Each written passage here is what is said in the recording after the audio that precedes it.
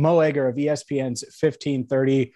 Welcome into Cincinnati Bengals Talk here on YouTube. Make sure you hit that subscribe button. And is there one guy, any position, that you'd say, hey, that would be a lot of fun if they went out and got him, or that would make a lot of sense for this roster? Well, I'll go the cheap way out because the Odell Beckham Jr. thing fascinates me, not even necessarily from a Bengals perspective, but think of what the conjecture was when he left Cleveland. Mm-hmm. It was not sure he can play anymore. Mm-hmm. And then he goes to LA and he plays well. And he was great in the Super Bowl until he got hurt. But then he's had a significant knee injury. Did he do enough prior to the injury to answer the question about whether he can still play? Or does the injury make you double down on the question as to whether or not he can still play? I don't have the answer to that because I'm not examining his knee. But that's interesting, right? Because until he came off the field in LA in the Super Bowl, he answered the question. He can still play. Yeah. But then there's an injury. So does that wipe away the whatever it was, 5 or 6 regular season games he played in and whatever he did in the postseason? Does that wipe that away? If the answer is no, Odell Beckham Jr. can't help a team, right? That's the one that for me is most interesting. And less so from a Bengals perspective, but he is a big name. And that conversation, when he left Cleveland, it wasn't, you know what, he's a pain in the neck. It was, I'm not sure he could play anymore. Mm-hmm. Are we still asking that? Or did he do enough prior to the injury to answer that question? So that's kind of the cheap way out. But that among every player who's available still 2 weeks prior to training camp, that's the most interesting question. All of these other guys, you're wondering, you know, with many of them, do they still have anything left in the tank? Do they have anything they can offer? Maybe they're coming off an injury. But the way we positioned the Odell Beckham Jr. conversation last year, and then add an injury to it and time, what does that mean for the consensus about him in the NFL? It's funny because as you were describing that, and I agree, when at least on paper, if he's healthy, it feels like he is, you know, there's a chance he could be better than the rest of these free agents that are available and help a team and all of those things. Mm-hmm. JC Tretter is the other guy. Both guys played in Cleveland last year. Look, the Bengals I think they're more likely to sign Odell Beckham Jr. than JC Tretter. I think they're locked in on Ted Karras at center.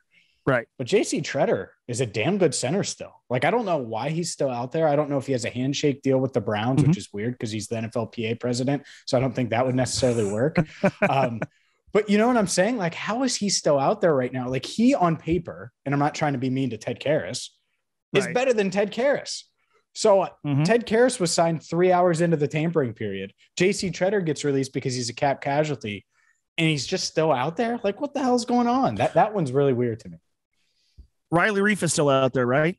Yeah, Riley is. Did Riley Reiff play bad? No. Like, okay, Lyle Collins is better. Mm-hmm. Did Riley Reiff play to the level that he shouldn't have a job in the NFL? Now, again, this season ended early with an injury. How much does that linger? But I always hear you can't have enough offensive linemen. I always hear continuity is key on the offensive line. Mm-hmm. Riley Reiff is available. A year ago, or 15, 16 months ago, people were soiling themselves over the idea of Joe Burrow and Riley Reiff smoking cigars together. And I don't have the Pro Football Focus grades in front of me. Was he their second best offensive lineman last year? He was fine as a pass blocker when he played, right? When he was on the field. So again, I'm thinking of like familiar names. Also, Joe Hayden still available? Mm-hmm. Joe Hayden or Eli Apple, James? Wow.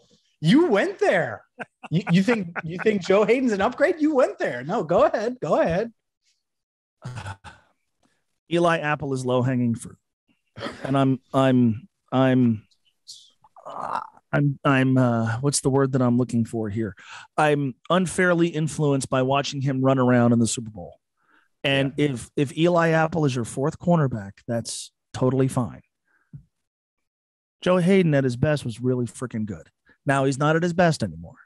He's been cut by one team and played a while for another. But I mean, if I'm looking for again, what do they say about DBs? You can't have enough. And everybody this offseason was trying to run Eli Apple out of town. Well, if you still want to do that. I don't. You would need to speak to somebody who has watched both players critically more than I have head to head and go, okay, well, Eli is better than the other. But all I know is leading up to the draft, if you brought up, you know what, Eli Apple's going to be on the team, people would laugh at you. So, okay, if we're still going to do that, and maybe we aren't, are we not looking for available replacements? Would he still be the top available DB at this moment? Could be, and could certainly be an upgrade over Eli Apple. And that's the thing is Chris Harris is still out there, if I'm not mistaken. Other than that, if you're still like on this, why is Eli on the team? And I get that question a lot. I'm drawing a list of available corners. I still got to think he's at the top. No? Yeah, I think he's in the range for sure. I think he would be. Does he want to come here and be the fourth corner? So that's part of it. But for as good as Eli Apple was last year, the Bengals signed him to a $4 million contract. So for as good as he was at times, it's not like, the rest of the league was beating down his door. So I think that says a little bit about the Bengals think about him and a little bit about what the league thinks about him. And so, a guy like Joe Hayden, could he come in? Maybe. I would not shock me one bit if Hayden had a better season than Eli Apple wherever he lands, whether it's Cincinnati or elsewhere.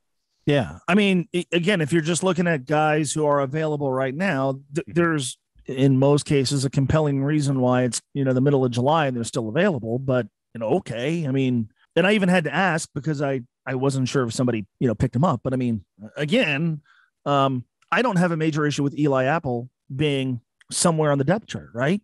Mm-hmm. He's not going to be covering wide receiver ones. Ideally, he's not on the field a ton.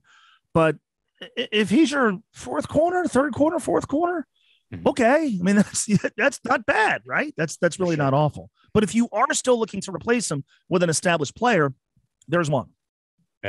Yeah, and it'll be interesting. I do think the Bengals, the reason I started the free agency stuff, I think at some point they're going to add someone. It's just a matter of who. And it's going to be interesting to see what position they address. Well, maybe in the middle of camp, I could see that happening as well.